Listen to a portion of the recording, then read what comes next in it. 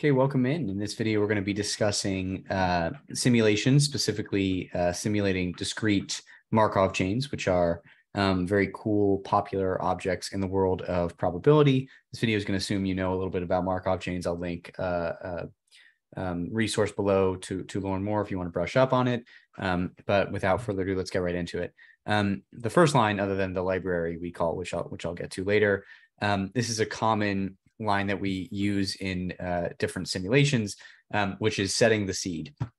And you've probably seen it before. It basically establishes kind of a jumping off point for the random data we're going to be drawing. This is really useful if we want to run the process again and get the same kind of random path. Setting the seed ensures that we will do that. The next step is actually just setting up the transition matrix. I called it Q here. I do that with a matrix function. This is a simple 3x3 matrix. And again, hopefully you're familiar with this concept, but each row gives the transition probabilities from one state to another. So for example, this number tells us that if we go from start in state one in the next period, the probability that we return to state one is 0.4 or 40%. The probability that we go to state two is 0.3, 30%, etc. In general, the ijth value is the probability of going from state I to state J in one time step. This just tells us we want to have a 3x3, and the by row argument tells us we want to the computer to read the matrix like this. Those are the rows. So we define our matrix Q. We run that. It is now in our system. And what's cool about Markov chains is that we can find the probabilities of a multi-step chain by raising the chain to a power, or raising the transition matrix to a power.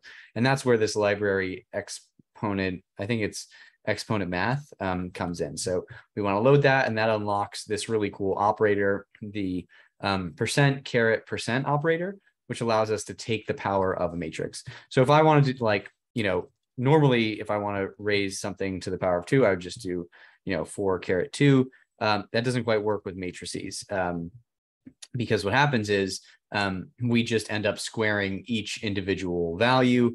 And this obviously is no longer a valid transition matrix because the rows don't sum to 1.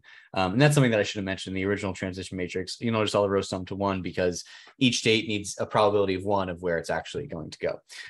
So this operator does the actual nice matrix to a power calculation, the correct linear algebra example. And you can see here, the rows still sum to 1.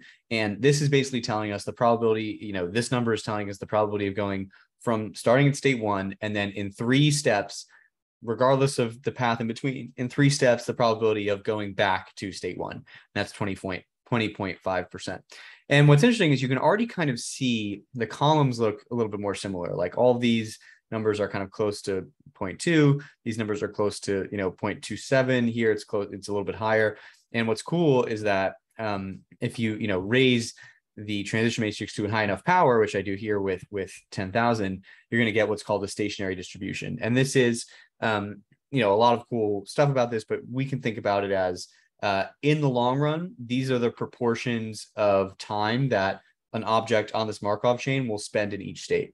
So, at any random point in the long run, we expect the object or the particle or whatever to be in state 1, 17.5% of the time, state 2, 22.5% of the time, and state 3, 0.6 or 60% of the time. And again, all these rows are the same because this is just telling us that this is where we expect the particle to hang out in the long run. This makes sense if we look at the original matrix. Like, we have a lot of density in the third column. State 3, very often goes back to state 3, and that's so it kind of makes sense that it ends up most often there. Okay, so let us actually now simulate this chain. We're going to define our number of steps as 10. We're going to define the starting state as 1. That could be, whatever you want. And then we're going to run a simple for loop where we just iterate for however many number of steps we want to. And now this is the crucial kind of randomness aspect. We're using the sample function. I love the sample function. Essentially, we want to draw a random state, and that we just draw the random state from 1 to however big Q is. So we draw the random state from 1, 2, 3. Those are the states. We want to draw one random state. That's why size equals 1. And this is where we choose the probability. We actually use the transition matrix to give the probability of transitioning. And in this case, you notice this is Q. We're looking at a specific row of Q. So I essentially have this operator where, you know, before the comma is the row and after the comma is the column. Here, you know, this is the specific row, and then the column is, this is empty. So it's saying we want all the columns. And this is telling us we want state, but specifically we want to index into state. We want to get the last value of state. So this is saying index into state into, you know, length of, in this case, length of state is just 1, because state is just, you know, one single number. So this is saying grab the first row of Q, which is, you know, this probability. Oh, add an extra parenthesis there. This is the probability distribution of you know, going to states 1, 2, and 3. So that's how the sample, you know, function works with the Markov chain. We can generate it, and boom, we transition to state 2. And now, you know, you know, if we wanted to, well, first we're going to bind that onto our state. So we just concatenate with the C function, state and the new state. And now we can see our Markov chain started in 1 and moved to 2. And now if we ran this sample function, we would get a different probability distribution here. Because again, we're looking at state, but we're looking at the second, you know, we're indexing into the second value of state, which in this case is 2. So that means we're getting the second row of the transition matrix when we run this. So that's great. So we can do that 10 times and then see kind of how our path moved along. Look at that. It bounced around 1 for a while, then went to 3, back to 1, to 2, to 1, to 3. And we can look at how that is over time. There's a lot of really cool visualizations you can do, but I mean, a very simple one is just plotting it with a basic R function. And this you can see, like, you know, 1, 1, 1, 3, 1, 1, 2, 1, 3, 3, 3, etc. We can see how often it was in each of the states. So it was most often in 1, and then a little bit, you know, 3 a bunch, and barely in 2. And, you know, these are very crude, like ugly visualizations. You can do much better, but this is just like very quick, very nice. You can always just do the table as well, where you see, okay, I was in state 1 6 times, state 2 once, state 3 4 times. And that's really neat. And we can really ramp this thing up. We can run this, you know, chain 1,000 times. I'm going to run the whole plot.